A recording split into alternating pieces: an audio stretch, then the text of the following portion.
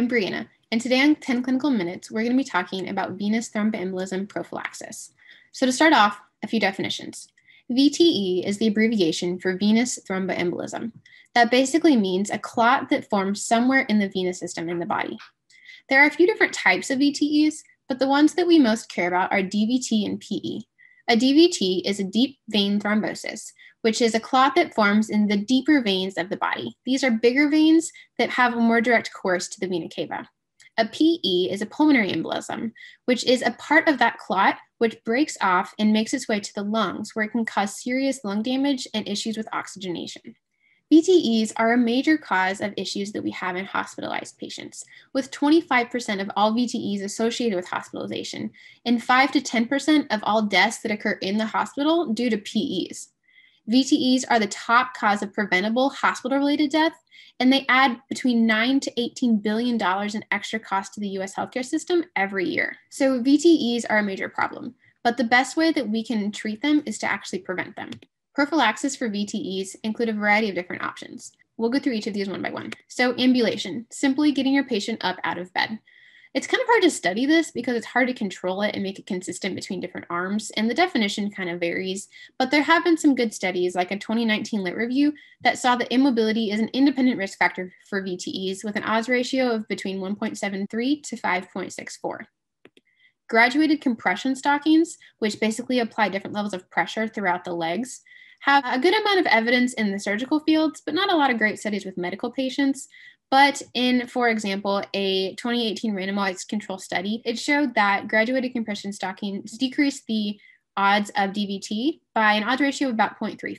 Pneumatic compression devices are the little sleeves that wrap around our patient's legs while they're in bed and intermittently fill with air. One study showed that pneumatic compression devices can decrease the risk of VTE compared to no prophylaxis and compared to compression stockings. And then lastly, one that we normally think about is chemoprophylaxis, or using medications as blood thinners to help prevent VTEs.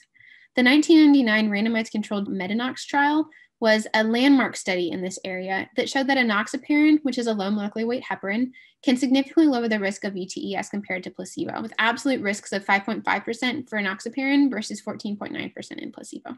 So how do you decide who needs prophylaxis?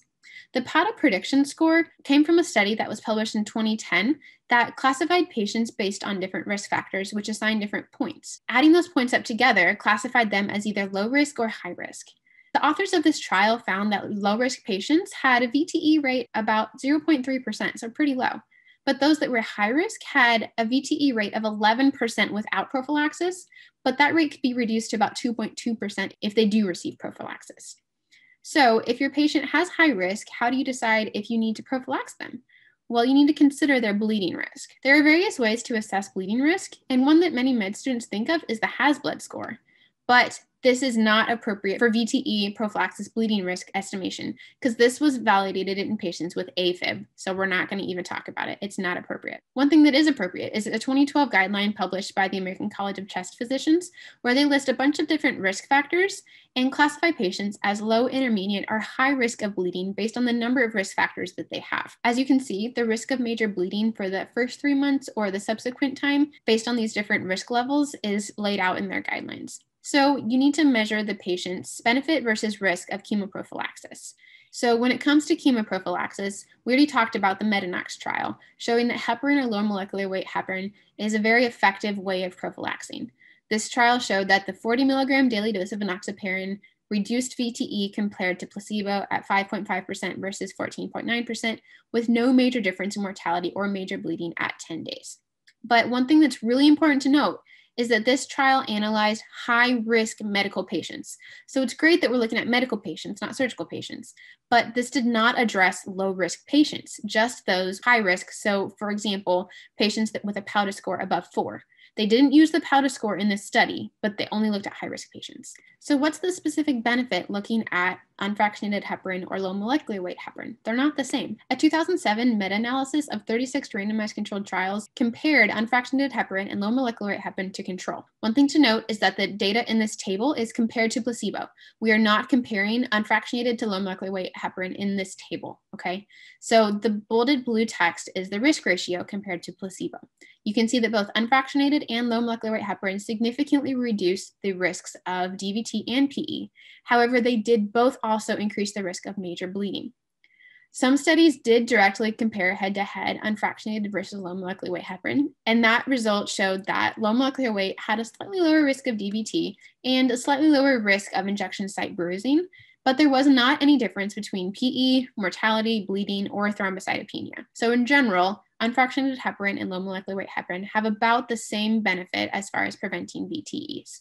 But again, really important to note, the studies included in this meta-analysis were of high-risk medical patients. We are not talking about low-risk patients here, which, going back to that powder prediction score, would be a score of less than 4. So what about those patients?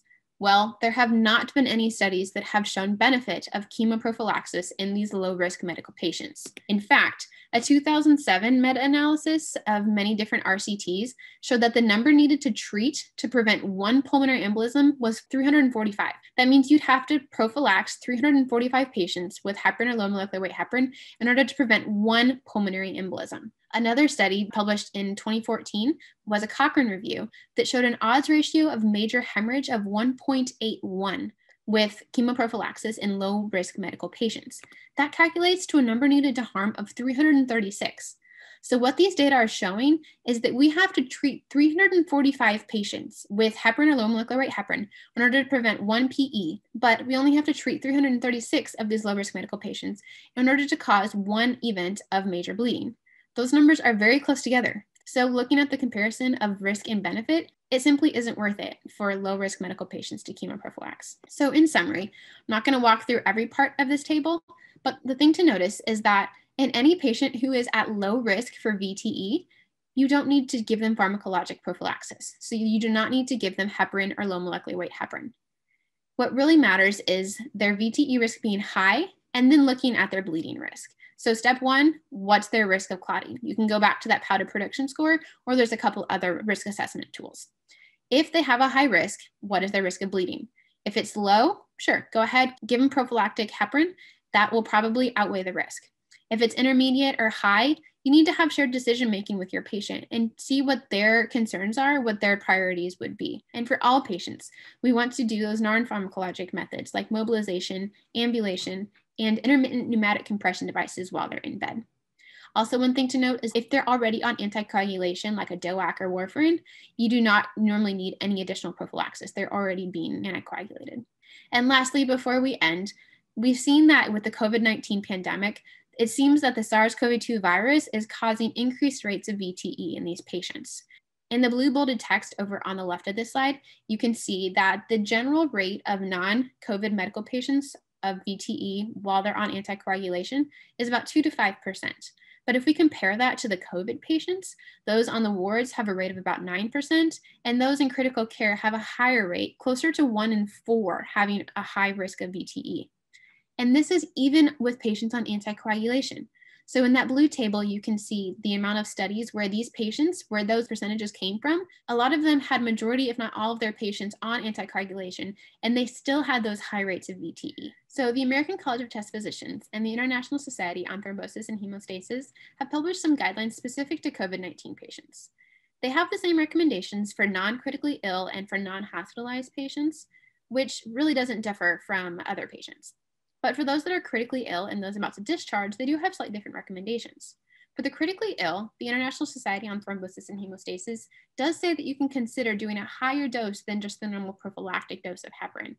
And they also say that after discharge, you can consider discharging the patient on heparin or a DOAC for up to 30 days if they are at high risk for clotting. And a lot of that comes down to just your clinical acumen and what you think is best for your patient. Here are some resources. Thank you so much for joining us on this episode of 10 Clinical Minutes. Feel free to contact us with any comments or questions, and we look forward to seeing you next time.